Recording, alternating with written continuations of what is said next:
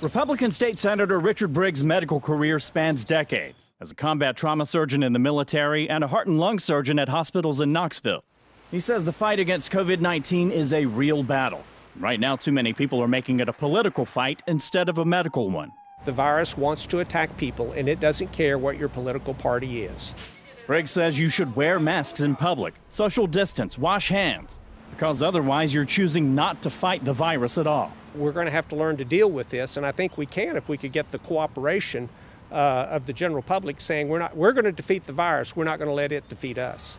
That's just not political. Briggs says the best way to keep the economy open is for people to follow the guidelines and take on the mindset that this is a long battle that will not be over until there's either a treatment you can take to knock the virus out or a vaccine to stop you from catching it in the first place.